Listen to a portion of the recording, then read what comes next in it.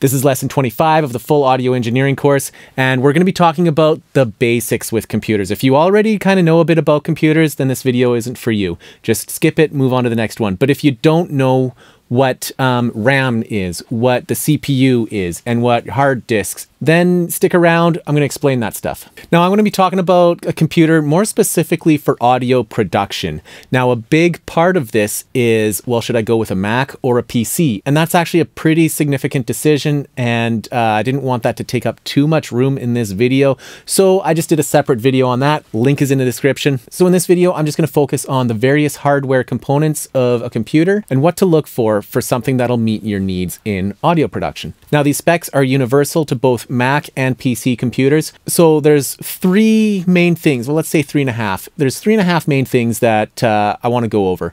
One is the CPU. 2 is your RAM. 3 is your hard drive. And 3.5 is your graphics processor. So 1, your CPU. Well, that's your processing power. That is how quickly the computer can process information and do number crunching and figure things out. So for instance, if you're mixing and mastering a song, you're going to have several plugins instantiated. And these plugins could be like, let's just say an EQ, for instance, and you want to boost the treble. Well, that requires processing power. The computer has to do some number crunching, figure out the math, and figure out what it needs to do to boost that treble. And a faster processor will be able to handle more instances of EQs. So like on a large project, for instance, you might have 30, 40, 50, 100, maybe 150 tracks, right? Audio projects can get quite large and complex. And you need a computer that can handle all the processing that's required by these big projects. So I would say the biggest part in your decision of what to get for a computer, other than like Mac versus PC, is how big of projects do you want to be able to handle with this computer?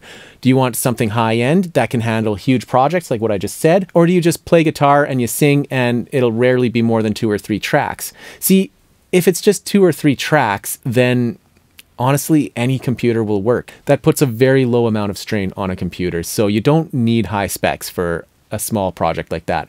But when you get into larger projects, you want to look into a computer that has a bit higher specs in all those areas. So your CPU is how much processing it can do simultaneously. There's a couple of different factors to consider with your CPU. One is the speed in which it figures things out, and 2 is the number of cores in the processor. A 2-core processor will have twice as much processing power as a 1-core processor of the same speed. There's not very many computers that only have a single core anymore. Most have at least a dual core, which is 2 cores.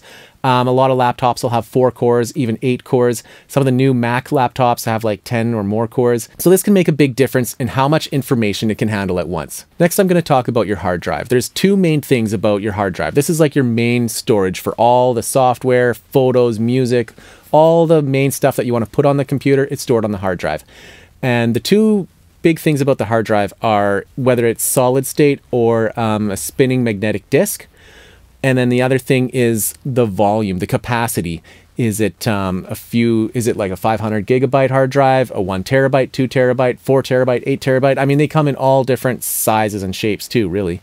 But the important thing is what's the capacity, and is it solid state or magnetic spinning disk? And if it's solid state, you might want to consider how fast it is, but that's not really an issue anymore. Even the slowest of the solid state hard drives that are available are still plenty fast enough for like very large audio sessions. So I'll start by explaining like the spinning disk hard drives. These are a little bit more old-fashioned, I might say. They're kind of becoming old technology. They're still used because they have a higher capacity at a lower price point compared to solid state. So for like large backup systems, yeah, these spinning disk drives work fantastic. So as far as audio production, if your computer has a magnetic spinning drive as its main hard drive, it would probably be a good idea for you to record everything to an external hard drive. So when you open up your project and you click save and it asks you, well, where do you want to save? It asks you to choose a location, plug in an external hard drive and use that hard drive as the saving location. The reason for that is because the main hard drive for your computer also holds your operating system, and that has occasional spikes in reading and writing that it just needs to perform tasks with. And like I said, these spinning disk drives just aren't as fast. They're not as capable of reading and writing several streams of information simultaneously. So within your recording project, if you're recording to the same hard drive as your main operating system, it could cause crashes. So to be safe, record to an external hard drive. If your main computer hard drive is a spinning disk drive.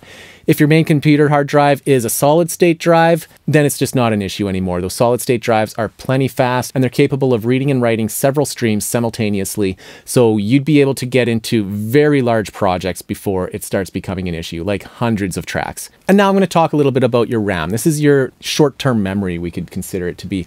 So your main hard drive stores the bulk of the information, but to get the information off of that main hard drive, the computer has to find it and take that information off, and it's not super fast. So what the RAM does is it tries to predict what information you might need instantly, and it preloads that information onto the RAM. For instance, if you're playing a software instrument, like let's say you're playing a piano on your electronic keyboard and you have the sounds on your computer. So those sounds take up like, well, it can be like 5 gigabytes worth of space on the main hard drive. And as soon as you hit those keys, it might not be able to stream all of that information off the hard drive quick enough because it's instantaneous.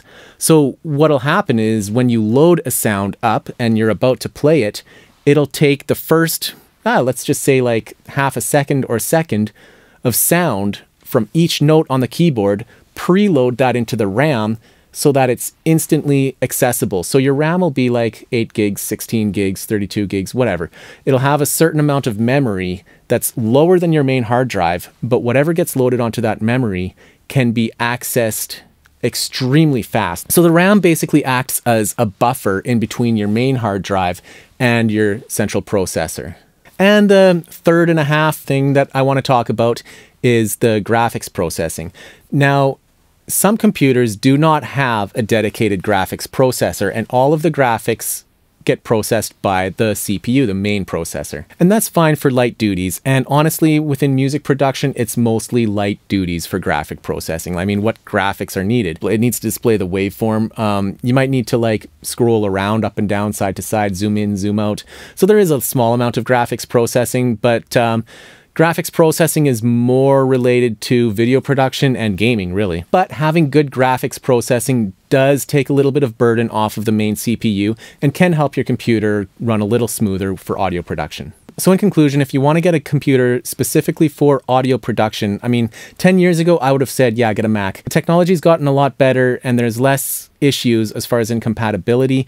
Everything seems to work a lot smoother now, and it doesn't really matter as much. Like pretty much any modern computer, even a laptop, will work for audio production. It just mostly depends on the size of projects you want your computer to be able to handle. So I hope you found this video helpful. If you did, please hit that like button, and I'll see you in the next video.